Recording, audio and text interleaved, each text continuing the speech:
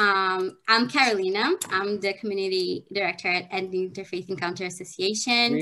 I see a lot of familiar faces and a lot of people I have never seen before. So I'm very glad you're all here. So first of all, I'll invite Yehuda Stolov, who is the executive director of the Interfaith Encounter Association, to speak a few words. And then I'm going to explain a little bit like what we're going to do.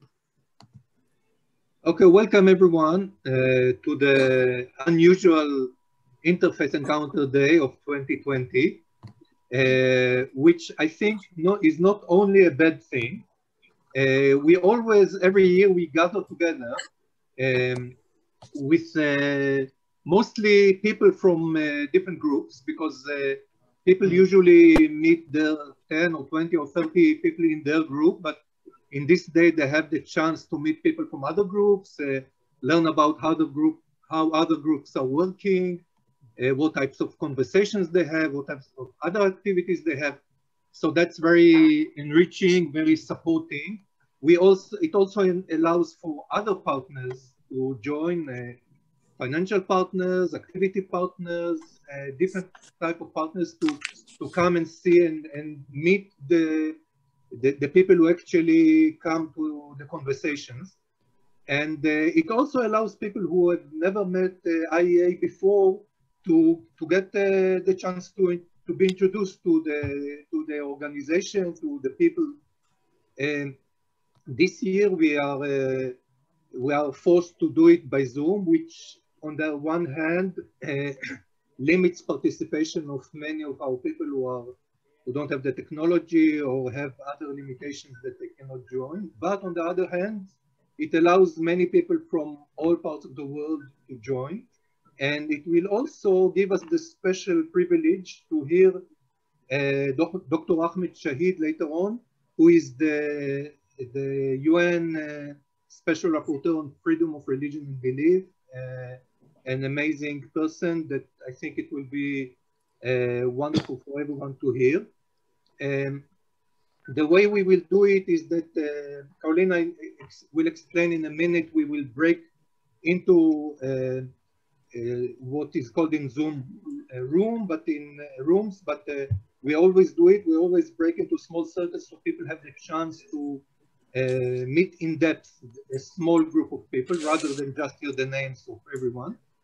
Then we will gather together, and because Dr. Shaheed is now busy in another meeting, instead of giving his greetings and his intervention in the beginning, he will do it as a concluding, in his concluding words. So I think it's now best, maybe I don't know, maybe there are people here who know nothing about IEA. So I would say in one sentence that what we do is build bridges between communities, mostly in the Holy Land, but we also have here some representatives of groups outside the Holy Land. We have 3 in North America and 1 in Kenya. The groups meet together typically once a month over time. It's not limited in time. And they build bridges between neighboring communities as growing islands of relations of peace and mutual care and mutual respect. So I hand over to Carolina, who will explain now how the small groups will work. And I hope you all enjoy the evening. Thank you. Okay, thank you, Yehuda. So as Yehuda said, you're going to be assigned to different groups. I tried to separate you in advance so each group could have at least some balance of different religions, but we can always be sure about who is actually going to come from the people who register. So I hope it will still work out. And so each of the groups has someone responsible from the IEA who's going to help you facilitate the conversation. Basically, we're going to have going through some introduction before, and then what we're going to do is we're going to have to taste a little bit of what it is an interfaith dialogue with IEA, with a little bit of stories from you, from experiences you can all share from your personal and religious points of view. And we don't have that much time, and also Zoom does not allow us to stay here for that long and to actually concentrate. So we'll be for around half an hour in these rooms, and then we are going to come back to this plenum where we're going to hear the words of our guest speaker.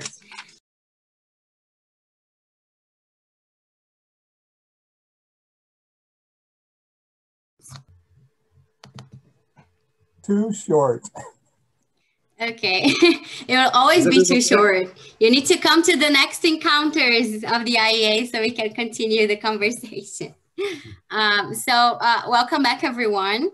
So I hope you enjoyed your rooms. I understand that in some groups you had 2 religions, some groups you had 3. We didn't have exactly the same number for participants from each religion, unfortunately, but I hope that in any case the exchange was significant and interesting. If you want to have other meaningful exchanges in the future, we'll be very happy to have you with us again.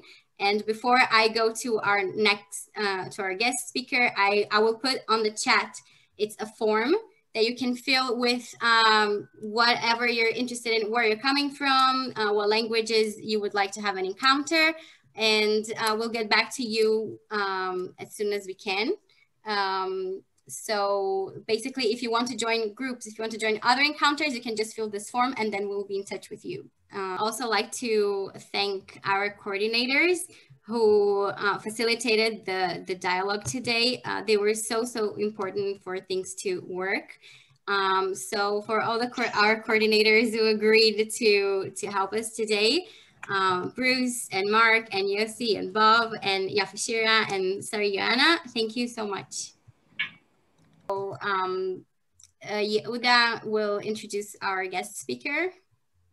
So I'm very happy to welcome my good friend and colleague and actually a good friend of the Interfaith Encounter Association, Dr. Ahmed Shaheed, who is a real inspiration. He's the UN Special Rapporteur for freedom of religion and belief, and also has many other distinctions. But I will let him speak and you will see what I mean. So Ahmed, very grateful for you to join us, and please the floor is yours. Thank you, Yehuda. Good afternoon, good evening to all of you. First of all, my apologies for not being able to join you earlier in the day for the full length of the meeting. As you heard, I am the UN Special Rapporteur on freedom of religion or belief. And I've been doing this work for 4 years for the UN, and I've got 2 more years to run. And I'm really pleased to see all of you, from around different faith-based communities and from around the world actually, come together for this important discussion. As you well know from your part of the world, that we're living in a time when there's a rise in intolerance around the world. And there's a need to address that intolerance through engagement across different faith divides, across different nationalities, across different divides, so that we have a better understanding of each other. My work for the UN involves undertaking country visits, so visiting countries to see what's happening on different contexts, and then look at good practice and challenges and report back to the Council. I also advocate on behalf of individuals who are facing violations. I also produce thematic reports, and most of my thematic reports have covered issues of intolerance. My last report to the Council this year looked at gender equality and religion, an issue of concern in many parts of the world. And last year in September, this time last year, my report focused on anti-Semitism and human rights issues. In other words, how can we use the human rights framework to address the growing incidence of anti-Semitic hatred and anti-Semitic violence? And of course, before that, I looked at general issues of intolerance. My next report to the Council in March, and I had consultations today which delayed my arrival here today, is on anti-Muslim hatred, looking at how in these contexts, including intra-Muslim hatred, affects the ability of different individuals to practice their faith and live peacefully. Now, I've been working with Yehuda in the UN context and across a range of years now to look at how people of different faiths, and all faiths and none actually, can come together and develop a common understanding, find a common ground where all of us can work together to promote everybody's individual rights, focus on the notion of individual human dignity. I've been also working with Yehuda on a different project with other governments, looking at how, again, faith-based communities can promote human rights in a variety of contexts. I've been also working with him and others in UNESCO, looking at how the idea of tolerance, understanding, and education can be very helpful. And it is at this point I want to highlight that next week will mark the 25th anniversary of the UN's International Day of Tolerance, a day marked every year to promote tolerance around the world, on the understanding that by tolerance we mean accepting everybody in our rich diversity, not just tolerating something that we find offensive. No, it means accepting everybody in our diversity, different ways of being. So we regard everybody as an equal person. In my travels, I found that important initiatives, bridge building, even by two people, can be very, very important.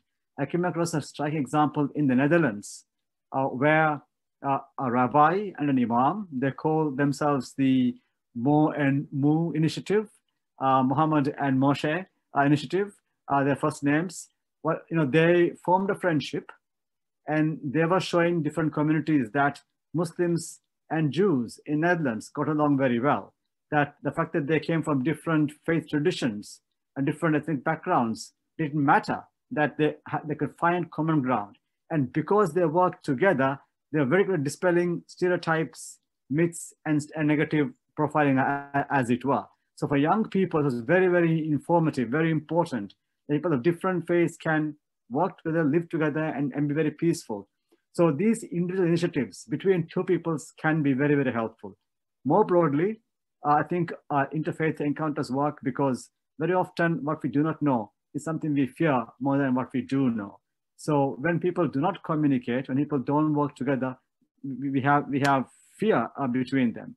In Sri Lanka, a country where there is a lot of intolerance and hatred across communities, they are learning that one of the problems they have faced is that they haven't given enough opportunity for people to work together. So in their schooling system until now, a Buddhist student will go to a Buddhist school for the 18 years of until the 18 years of age, and they finish schooling.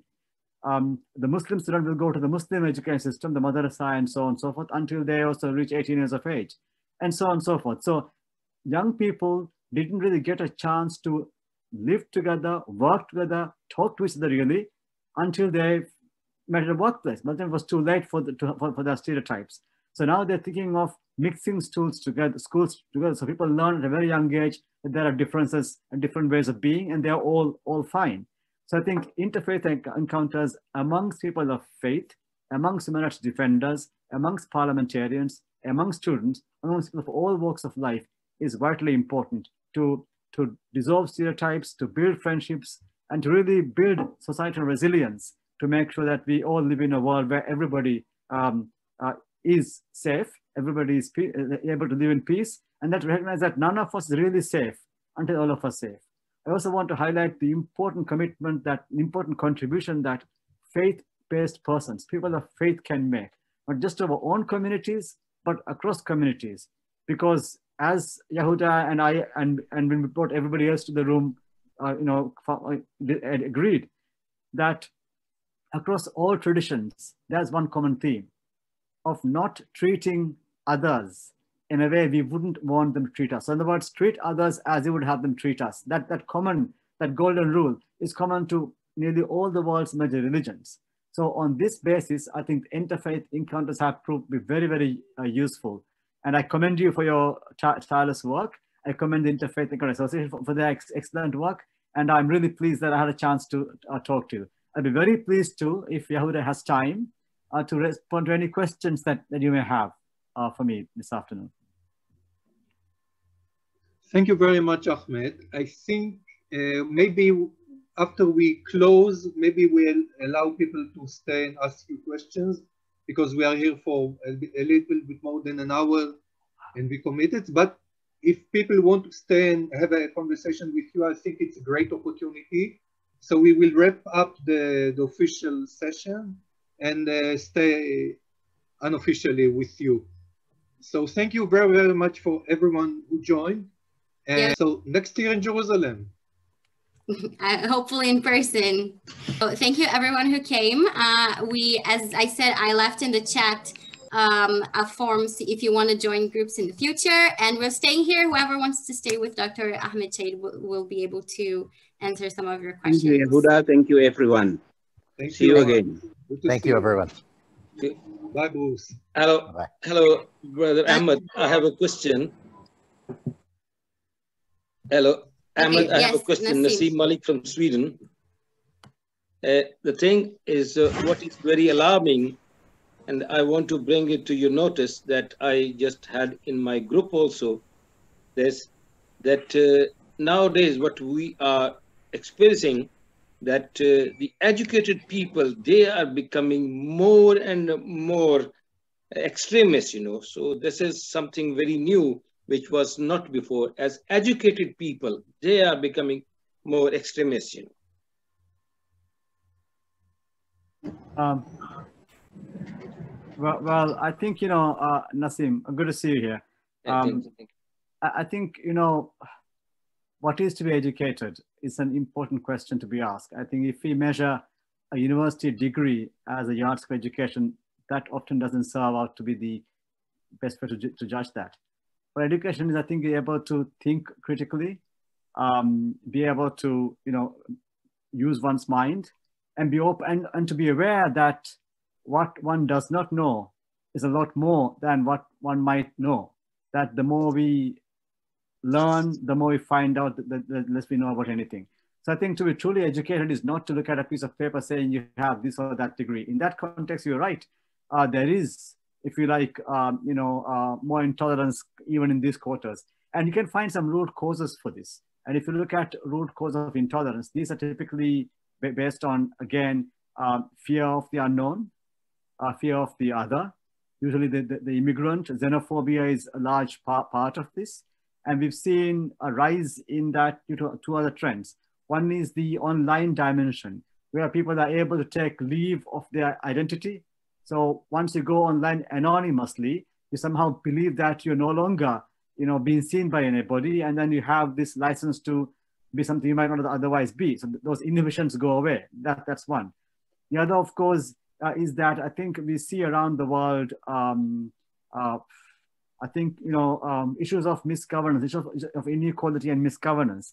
And these issues pile up into blaming against somebody else. So whether one is educated or not, I think the question is that these developments, the online anonymity and the offline inequality are, you know, playing into this. So if you have a young person coming out of a degree from university and find no job, it's quite easy to pursue that person. That job has been taken up by somebody who's an immigrant. So, you know, these sorts of discourses create, I think, more hatred. I agree with Nissim. Thank you very much, sir. Thank you very much. I agree with Nissim, and in my own circle of acquaintances, I'm the only one that is interested in any kind of interfaith organizations or anything. And all of my friends are extreme right-wing and not militant, but certainly supportive of Trump, for instance, and all of that kind of stuff. And of our own prime minister, which many of the people in our country are opposed to. And it's disturbing, and it's also, it makes you very lonely, very lonely.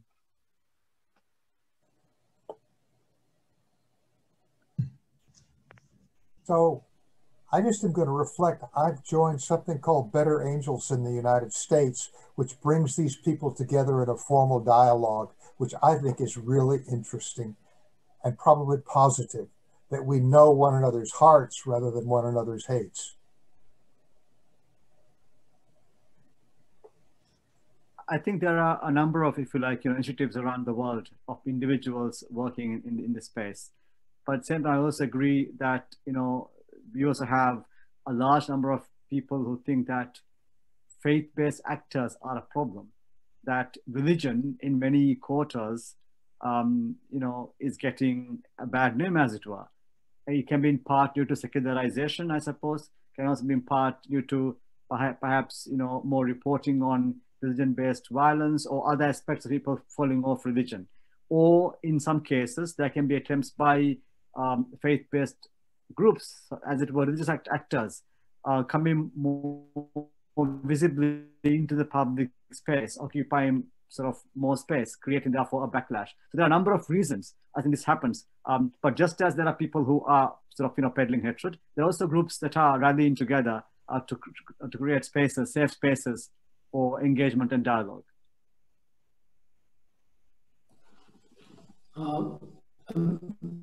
Dr. Shaheed, this is Zulfikar from Bangalore, India. I worked for International Association for Religious Freedom for a number of years and used to be the coordinator for South Asia. And I know over the past 20-25 years, a lot of changes have happened within India politically. And I'm sure you would be busy reporting a lot of developments from here to the organization that you are reporting to. But now I find in India, even to talk about interfaith understanding, cooperation is a challenge because the present political dispensation is saying we can very well do without minorities. We are happy to have the majorities with us, and minorities, you can live as second-class citizens if you want to. Now, but this is the larger picture. Now, the interactions that we have are mostly at community level, one-on-one, or with friends, with like-minded people. But how do we look at the larger picture at the governmental level, and what kind of interventions internationally you can suggest to make sure that the right to freedom of religion and belief, discrimination, the hatred that is being spread is regulated to some extent? Yeah, if I may. Yes. Yeah. Thank you. Yeah, India is a country of, I think, increasing concern to everyone. If you look at the last report of the US Commission for Religious Freedom, USERF, which came out in April this year, for the first time in their 20-year history, they had listed India as a country of particular concern, reflecting the fallout from the CAA, the act that gave citizenship to neighboring people from neighboring countries, unless they were, I think, Muslim. And of course, what the government of Prime Minister Modi has been doing with regard to Hindutva, the spread of right-wing Hindu ideology, and of course, attacks on Christians and Muslims and others in India. So there is a growing concern there. And of course, India is a secular state and still has a very robust civil society and still have good institutions like a judiciary that works well for the large part. But I think there's a need to mobilize more, if you like, within India against such hatred. There's also a need to look at more sharply from outside into India, although I realize Amnesty International has just been forced to close the offices in India recently. So that space is narrowing. And I think what is going here is that India really cares what is said about India, because they react very sharply to any criticism. It's usually a good sign, because that means that government will, is concerned about this.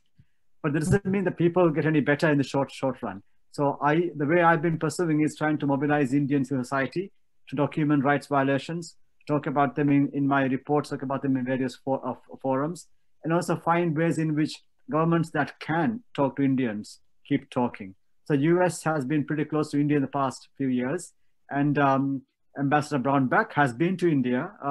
He met Dalai Lama on his visit there, but people at that level can engage with government of India and look at ways in which people outside the country are concerned and have the concerns communicate to them. And the way things are going in India with hate speech, online in particular, I'm very concerned that there are, if you like, no stops the way things are going at the moment.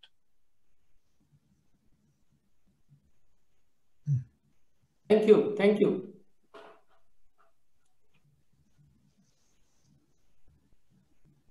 Sure, Shaheed, if I can ask if there's any work that you can maybe point us to or tell us about that is being done at a global level to address this huge swing to the right with regards to Islamic states becoming much more Wahhabi and fundamental in their interpretation of Islam. I'm originally Somali, and in the 60s, our women, didn't have to cover. They had their hair out. They'd dress like Europeans or dress like traditional Somalis in their one sleeve off outfits, and we were still 100% Muslim. The culture and the faith were two different things. You can have your culture, but faith was never doubted, so, and this is true of Iran, Pakistan, Egypt, Afghanistan. If you can just talk a little bit about that, please. Right. Thank you. Yes, I think the trend of Islamization is something that's been written about for a long time now. I think the literature on this begins from around 1980 onwards.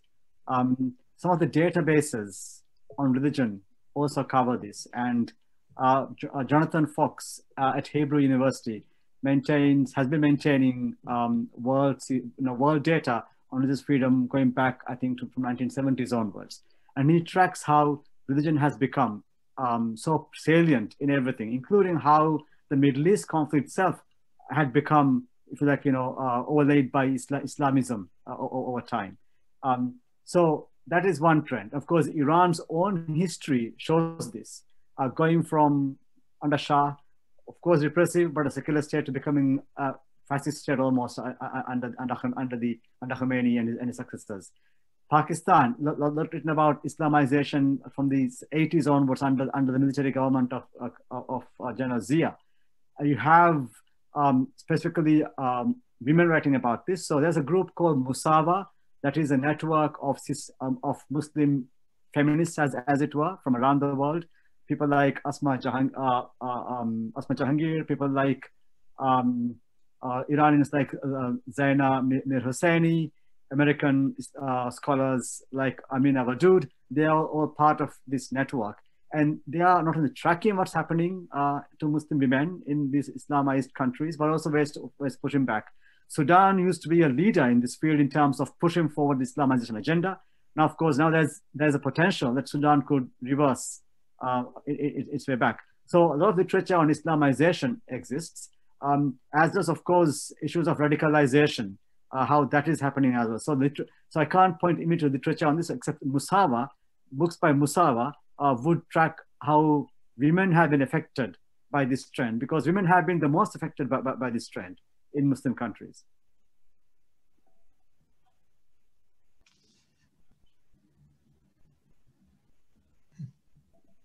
Okay, anyone else has a question?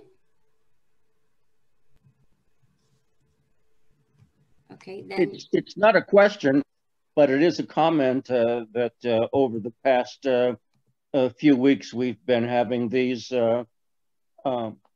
new peace efforts in our region between Israel and the trucial states, and it's very encouraging, and everybody seems to be excited on both sides, and it's certainly going to be interesting how it's going to play out, and everybody's very optimistic. Just to comment on that, I come from a country called the Maldives, where I worked as a diplomat. And when in my time in the Foreign Office, I tried to restore ties with Israel, because we always had ties with Israel. Israel was the very first country to send an ambassador to the Maldives when it became independent in 1965. And we had an ambassador to the Maldives, and he was withdrawn when of course, the Arab states and the UN began an assault on Israel in 75 onwards. But I was always insistent that we never formally severed ties with Israel. So in my time in the foreign ministry, is about 10 years back, we restored Israel. We began programs of collaboration, including programs to exchange tourism, medical, health tourism, health exchange, and agriculture as well. So I think there is potential to show that collaboration with Israel, cooperation, is useful to all parties involved here. And that, my point has always been, if you have a disagreement in the country, it's best to talk to them rather than shout from the fringes. So I think the possibility is open now in the Gulf region, the crucial states, of dialogue with Israel and of peace and making sure that they are normalized is a very positive trend.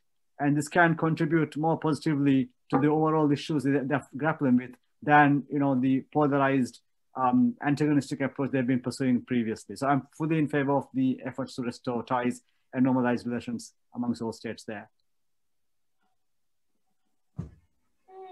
Yes, I have a question, if I may, sir.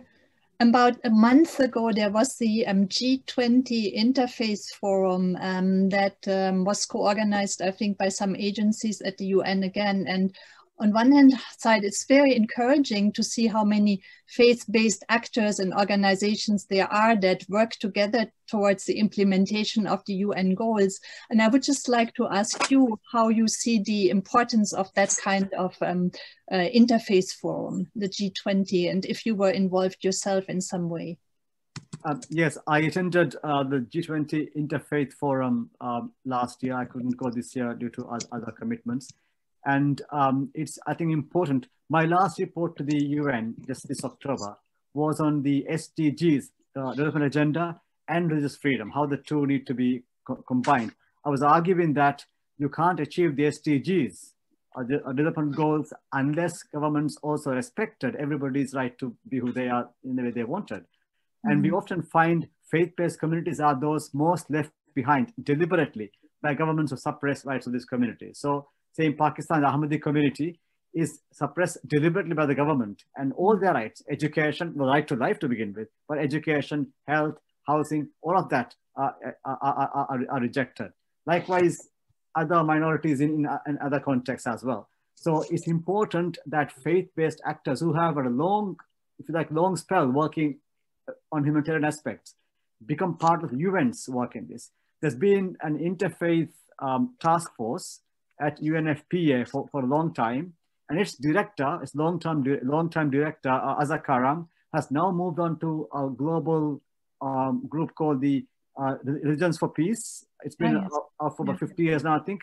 She is its new head, and I think through her, there are links being built back to the UN on how faith-based actors can collaborate with that. So I think the interfaith version of G20 is important, not only because faith is so important for everybody, but also because faith-based actors have had a long time doing education, doing healthcare, doing other activities on the ground, and they have so much expertise that can be used by you and other relevant actors when they want to have their work taken forward as well. And so you see some openness on the side of the governance to accept some of those proposals and so on from your experience? I think the collaboration between governments and faith-based groups is increasing. Okay. There used to be a huge reluctance, and still there is in some quarters, that if you bring faith-based actors into a development field, it will not be inclusive. But I think now people are finding that faith-based actors are essential to breaking down some barriers, to making sure some policies are taken forward, and they have been showing they can work together. So I think that collaborative spirit that has been shown by faith-based actors is enabling them to have a longer, if you like, reach with governments on how they can work. Now, that said, some governments are problematic. So in Pakistan, you would find a lot of challenges for some groups to work. Same with Sri Lanka, same with India, same with Saudi Arabia for that matter, where the country is repressive in terms of its faith-based commitments, then that space is more limited. But where there is space, then there is greater willingness to engage with faith-based actors in developing work. Well, Saudi Arabia hosted it, so that's interesting. Well, countries can host forums. They can do good diplomacy, but poor substance. So you have the UAE, the Abu Dhabi hosted a meeting between the Pope and the Azhar Imam, I think last year, February.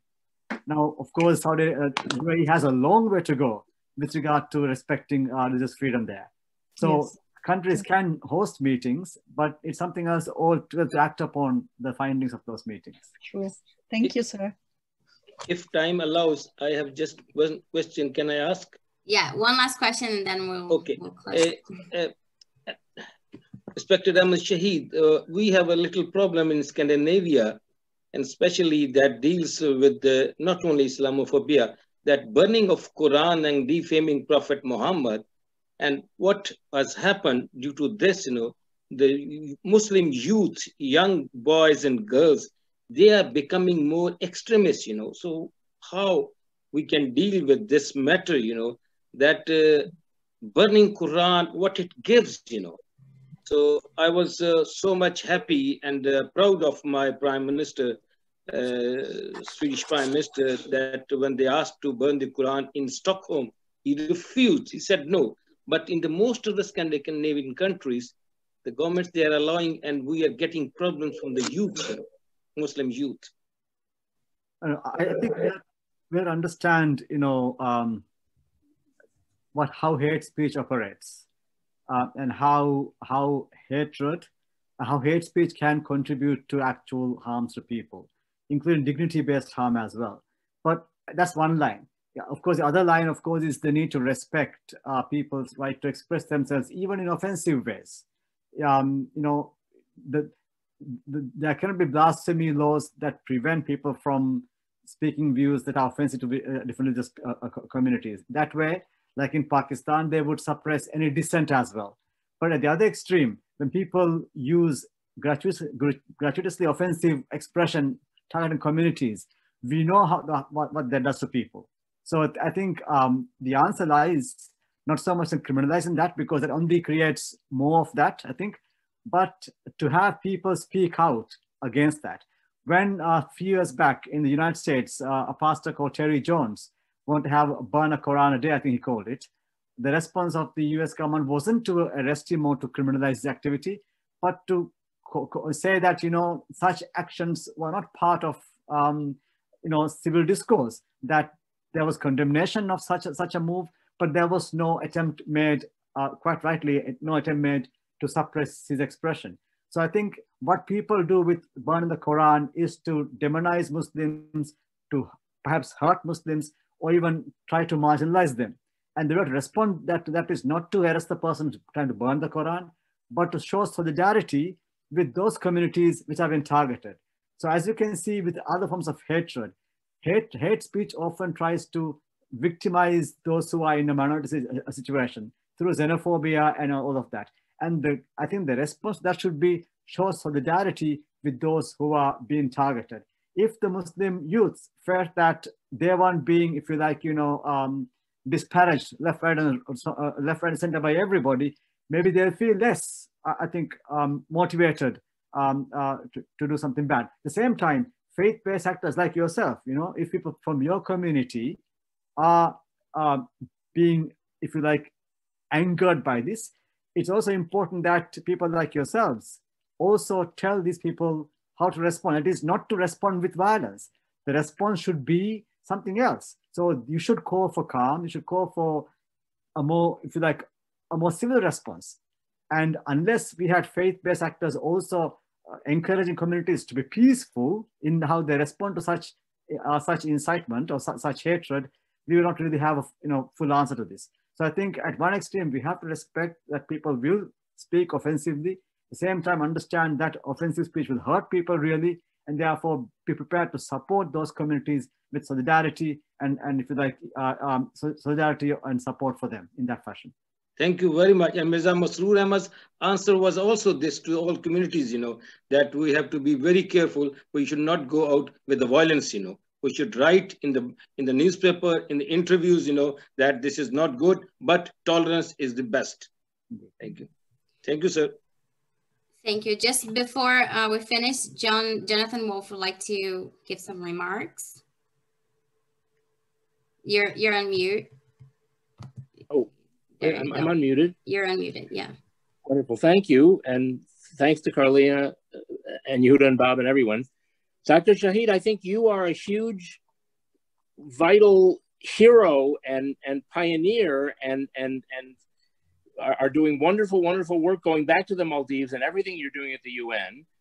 I would like you to be aware that I do a lot of work with many kinds of Jews of many denominations and many political views around North America, around Israel. Almost all of them despise the United Nations as a center of hate speech. I mean, the UN Commission on Human Rights was taken apart and then put back together, and it has such human rights heroes as Iran and Saudi Arabia and Russia and China serving on it. And 95% of its resolutions are condemning Israel. We peacenik, pro-human rights, pro-cooperation with Palestinian Jews around North America and Israel condemn the current Israeli government and many, many things it does. But we believe that there's a legitimacy to Jews having a state and self-determination and independence. And we find that when the UN Commission on Human Rights spends almost all of its time talking about Israel and nothing about the horrible things that happen every day with Uyghurs and Tibetans and Turkey and Brazil and Venezuela and Burma, there's something very wrong. And what the something is basically an anti-Semitic or certainly anti-Zionist. I mean, after all, just a few decades ago, the General Assembly passed a resolution saying that Zionism, the self-determination, independence movement of the Jewish people, is racism and is apartheid. And years later, they finally kind of reluctantly took that back. But I want you to know that what you're doing is important and vital and admirable, but that many, many Jews I work with think the UN is a hopeless place of hate speech against Jews. Yeah, thank you for raising it. I think it's a very important point you have raised. I fully agree with you that the UN has been very biased against Israel, that some of its activities can be seen to be anti-Semitic, and certainly it's selective in targeting Israel in ways it doesn't do for any other country. And I find huge problems with this. By the way, I am, as Special Rapporteur, I'm not a UN staff. I am independent. I work pro bono for the UN. So I have found issue with this. In fact, I have said the way, when I began my work on the report on anti-Semitism, I began by saying that the way UN's approached this has been scandalous. Because when I came to my current work, I found only 1 or 2 communications where UN was defending the rights of a Jewish person. Now, there are thousands of communications, right? And if you look at entire documentation, you just find a fraction of document, less than 10% of entire UN's documentation where there is an attempt made to support the rights of Jews anywhere in the world. So that is scandalous. And so I began to look at the issue, and I recommended that all countries, including UN itself, adopt the IRA working definition, which has been contested by many states, but I think it's absolutely spot on because all the modern manifestos of anti-Semitism are covered